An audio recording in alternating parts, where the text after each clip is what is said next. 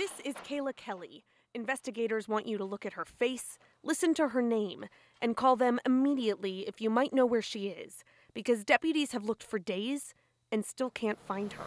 Deputies did, though, find the man accused of kidnapping her, and they want you to look at him too, because they believe if they know where he's been and who he's dealt with recently, they might be able to bring Kelly home.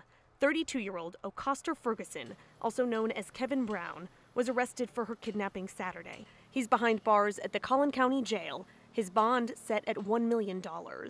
But whatever evidence investigators got to charge him still isn't enough to find her. The public sees things every single day, and they just don't realize it. Donna Owen is a retired special agent with the FBI.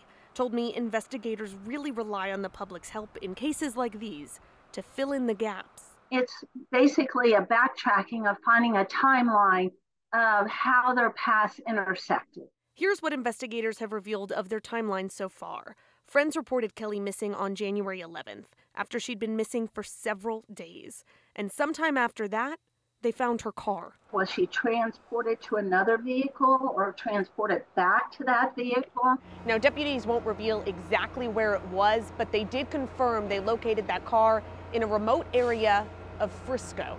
So is there familiarity to that area or not? Is it a dump site? Just a handful of so many questions investigators need to answer if they haven't already. In Collin County, I'm Sydney Persing.